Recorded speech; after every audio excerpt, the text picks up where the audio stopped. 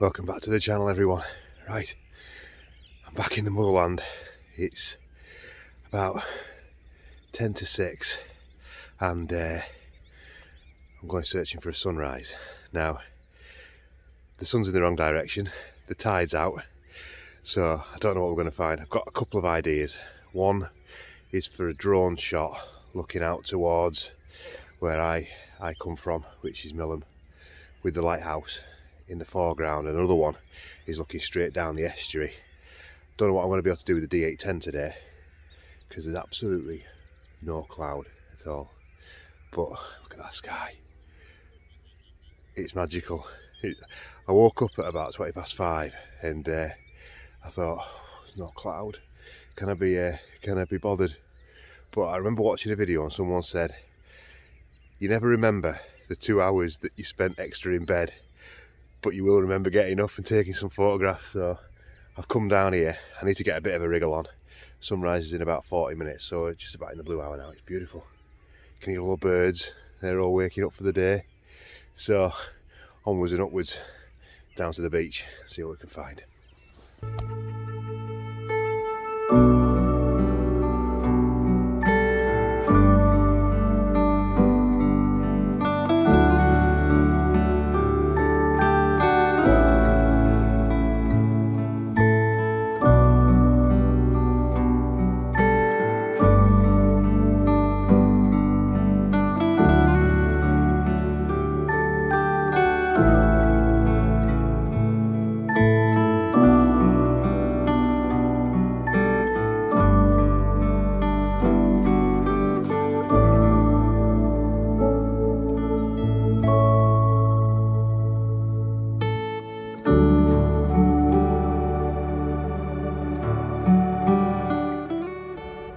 I don't know why I'm whispering, but I found a little composition here that I have taken before, to be honest, but not from this angle that I'm at now. And I'll let you have a little look, see what you think. It's basically the lighthouse and Black Combe. I've ignored all these bushes you can see on the back of the camera. Let's just get rid of that. And so you've got the yellow gorse, which I think is like really nice, and I'm hoping there's going to be a little light cast onto the lighthouse. And hopefully, praying, I'm going to get a little bit of light that's going to come through and hit this.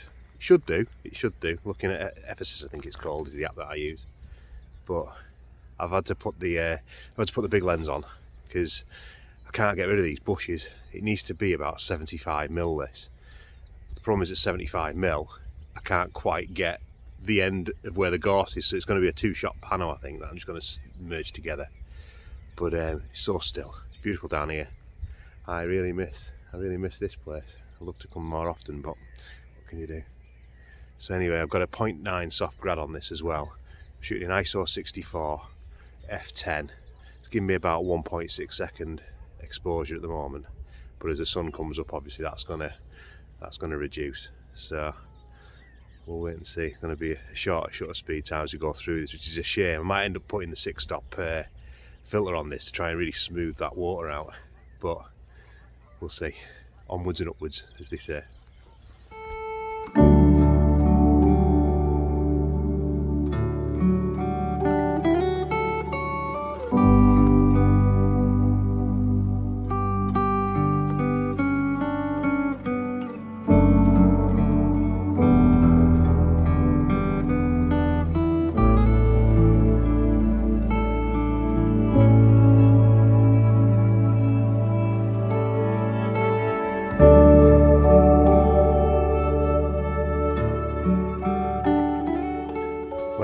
Sun's up properly now, and I just walked a bit further down. It's all the nature reserve. This, it was all mine workings at one point that flooded.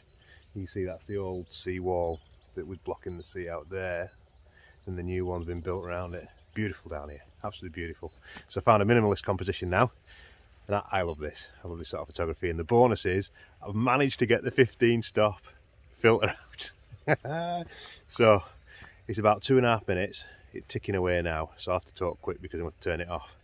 But it's a bit of it, put my tongue back in, it's basically just a log in the water. Well, it's a tree actually, it's died. And it's just so simple. And I wanted to take this picture for ages, and I've not been able to. So now I've managed to come down and get it. So I'm hoping it's good, and if it is, I'll put it up for you now. But this video is going to be shot over the course of a weekend, so I'm going to be going through different locations and stuff like that. And I think for now, I've probably done all I can down here because the light's getting a bit harsher. So I think for now, I'm going to leave it. The next time you see me, I'll be somewhere else.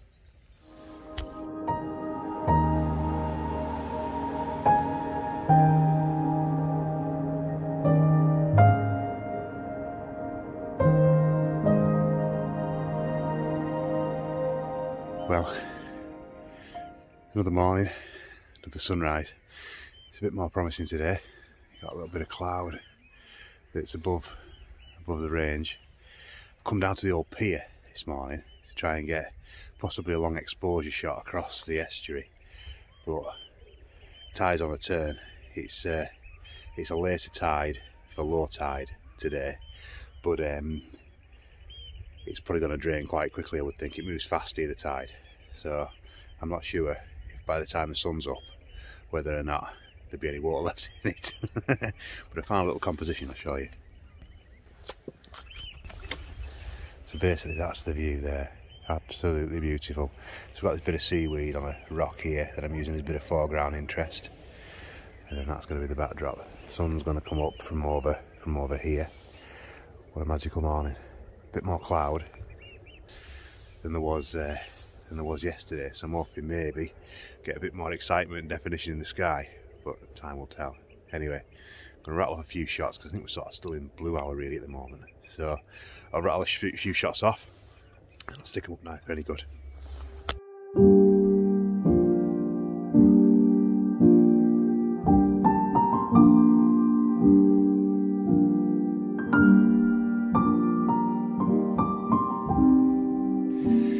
So the sun is coming up now. Focus that. Sun's coming up. It's coming up over there today. I thought it was going to be a little bit further round, but obviously not. So it's casting some nice light on the clouds in the background. I've struggled a little bit this morning, if I'm being honest. I thought it'd be quite easy to find a composition down here, but it's not easy. So I've gone for something quite minimalist. There's a rock with some seaweed in the middle. So I've had a few goes at some various rocks, but with the tide going out, obviously the rocks are no longer in the water. So I have to keep moving. But what a magical morning down here. You can probably hear the birds. It's they're all waking up again for the day. Absolutely magnificent down here. Absolutely magnificent. So let me flick you around and have a little look at the composition.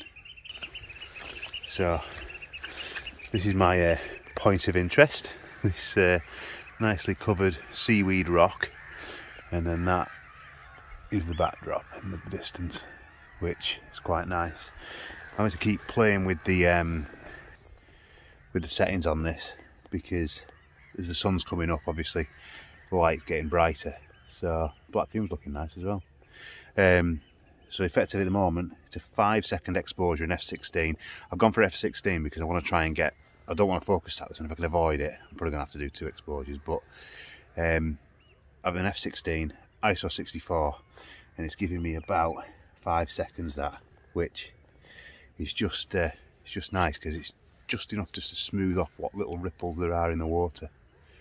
So there's another shot I think there that's got the like the ripples in the sand, which I think might be quite nice leading lines. So we'll see. I'll have a go at that in a few minutes. I'm going to rattle a few more of these off as the light's changing. I'm hoping it's just going to cast a bit of a red glow on these clouds. It's starting and trying, but I think that maybe tomorrow is going to be the best day for sunrise, because it is saying that we're going to get a little bit of high cloud, medium cloud on the app that I use.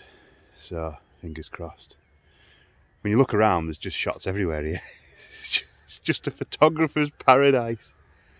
But that's why it's the best kept secret in the lakes, because not many come, or those that do always come back. So anyway, enough rambling at 6:30 in the morning. I'm going to rattle a few more shots off and then we'll see where we go.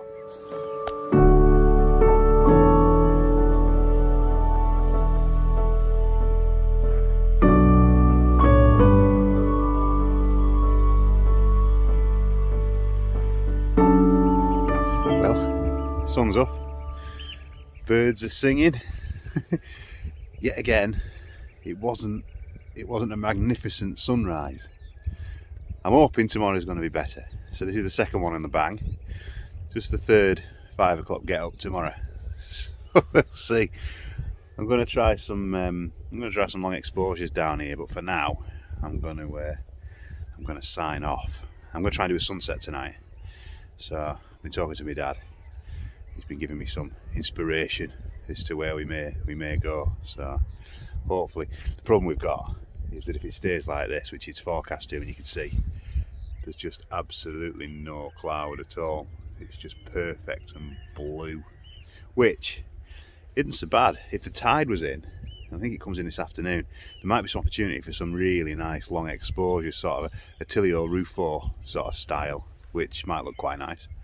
So whether I can get a pass to get out in the afternoon as well as the morning and the evening.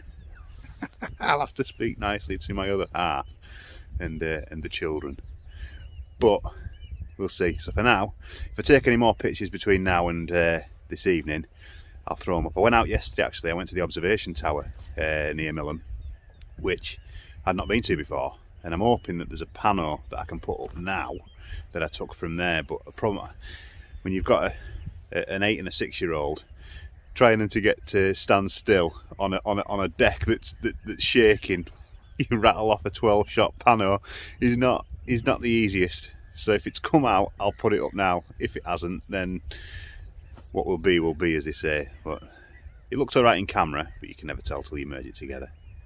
So what a magical morning, Anyway, for now, I'm going to go and I'll sign off, and I'll see you tonight.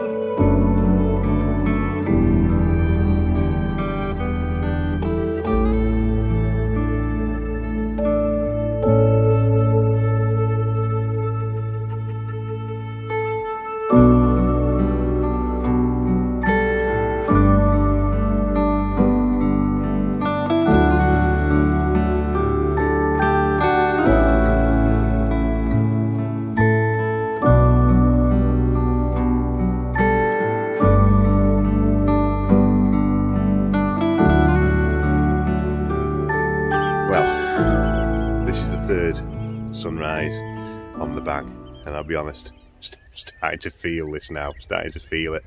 Oh. Wow, beautiful down here, absolutely beautiful. When I had the drone up yesterday, these oyster catchers decided that they were going to take on the drone.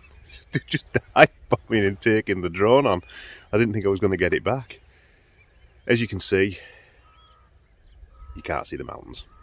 The cloud is too low.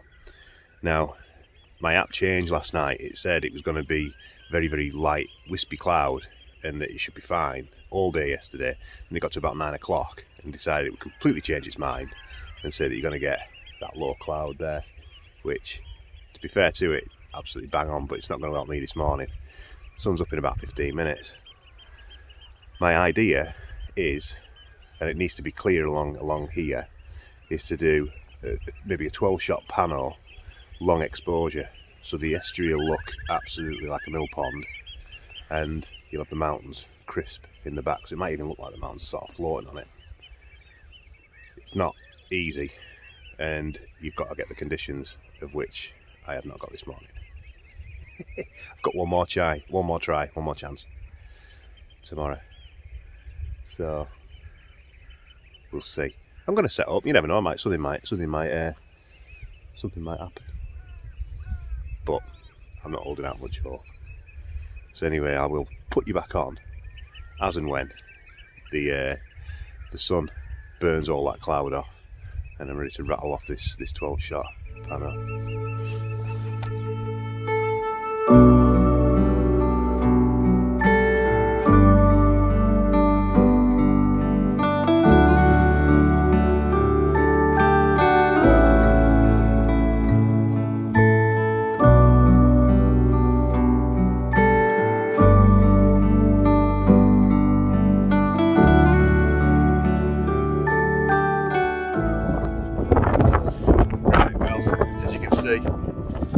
Conditions this morning have conspired against me. For one, it's been a lower tide than I thought it was going to be, but it's not that great. And the second thing is, it looks bright on here, but it's not. The app was saying it's a bit of cloud, but nothing like this. So I've got to move over to plan B, which I need to think of. So I'll see you on location at the next spot. Nightmare. But I'll be back here to get this shot at some point. It's a cracking shot if I can get it, but it's just not going to be today. So here we go. Fourth sunrise on the bang. Second failure, I think. Second failure. Got some good ones the other day, so I can't complain. But anyway, onwards and upwards, onto the next spot. I've just got back in the car and I'm looking out now towards where the Lake District Range is. And the wind's so strong it's blowing this cloud through. So I'm at a quandary now. I don't know whether I sit here and gamble and wait and see if it does blow through, or if I go to this other shot that I can take, which is near, there's a local beach nearby and there's a nice shot that I can take there, but I need the tide in, and the tide's on the turn and it's going to be going through quick. It wasn't a very high tide last night, it was only about 6.5 metres. That's why you can see the sandbank in the estuary. So I'm just trying to work out in my own mind, do I gamble and stay here and hope it blows through and then get a shot? Or do I say, no, this is once for another day and go to this other place? Decisions. Yeah, it's a tough one, this. It's a tough one.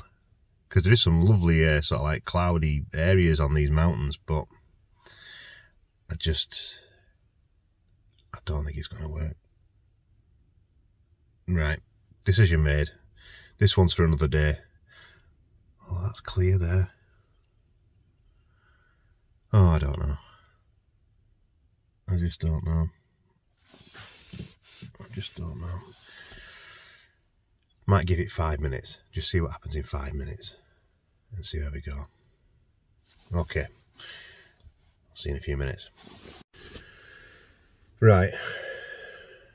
I'm going to stick it out. I'm going to chance my arm. I'm going to stay here. I'm going to chance my arm. I'll show you this, what I'm looking at. You see, that looks like rain here. But the mountains are coming into view. It's brightening up over here. The app's saying this blows through. So do you trust it and stick around? Oh, the decisions. And then the cloud comes and blocks the mountains again. I just don't know what to do. I don't know what to do. Now we've come for this shot. This is the shot we've come for. I'm going to stick it out. I'm going to stick it out. I'm going to set the camera up. See, the other problem you've got is that this wind is so strong, and I'm not sure with a long exposure, even if it's going to be sharp, because it's going to be, I'm going to be on 200mm zoom. It's going to be the full zoom. How am I going to keep the tripod steady? I tell you what, it's absolutely freezing, but the sun has, I tell you what, this app, this Clear Outside app is absolutely incredible. Try and keep out the wind. It's cleared.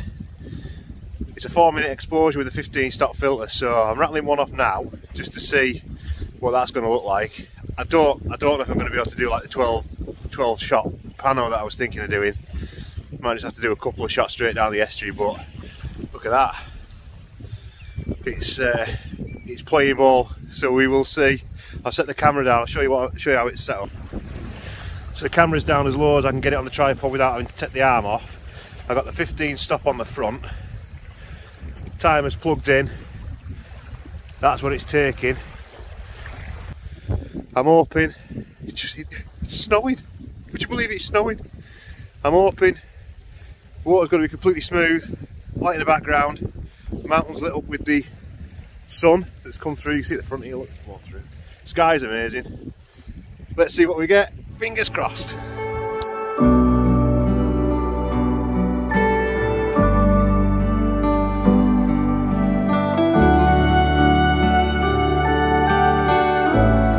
Well, I'm about 3 shots into this now, and I've got a problem. See the sand? Tide's against me here. It moves so fast here. It moves so fast. It's got the light's getting better and better every minute, but the tide's against me, so I can't really put the camera any lower. So I'm just going to have to take what I'm given, and hopefully it'll look alright. Light keeps changing on the mountains, which is nice, but on long exposure it's not, you're not getting that definition that you get if you just took a single shot. So I'm hoping it's picking enough up that I can just in Lightroom just accentuate those highlights with the brush, as they say. What a magical morning. What a magical morning. Wasn't expecting this when I woke up. Tell you what, big plug for this app though, Clear Outside. If you're looking for a weather app, this thing is absolutely bang on. All 4 days I've been here, this thing has absolutely predicted it. Admittedly, yesterday was a little bit late predicting it, but it did predict it. So anyway, let's see what this throws up.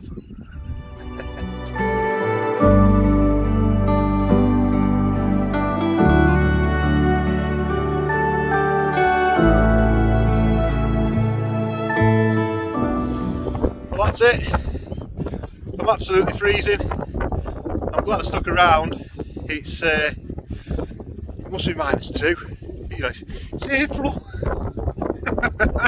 Well, this is Cumbria's best kept secret. Millom on the west coast at the old pier. I mean, just look at that. Absolutely magnificent. I hope the images have come out and that you like the images. If you do, you like the content, please give us a thumbs up. Hit the subscribe button, you get all my future content moving forward. Hopefully I'm going to get up here a bit more in the summer and in the spring. So, but until next time, I've got to get warmed up. I'll see you around. Wow, superb.